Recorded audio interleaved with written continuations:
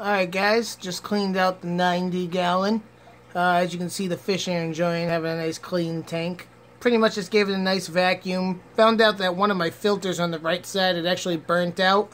So I basically popped that out of there. I had a replacement down cellar, put a brand new filter on the right side, brand new carbon pellets, brand new carbon pads. And then of course you can see these guys here.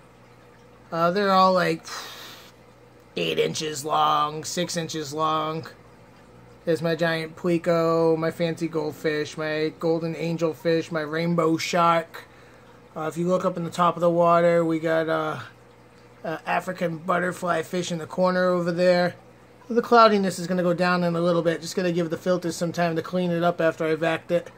Always vac out your gravel and change your water. Once every couple of weeks, 30% water change. Thanks for watching.